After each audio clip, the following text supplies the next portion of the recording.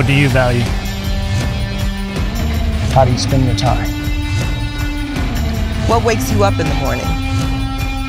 Your priorities say something about who you are. You have the ability to gain knowledge, but the way you use it reveals intelligence.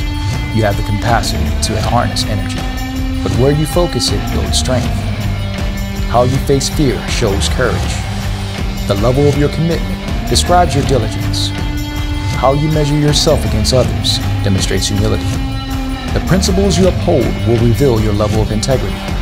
Your endurance under pressure tells how far you're willing to go. Are you living up to your potential? Because what you trust in will define you. What are you wearing?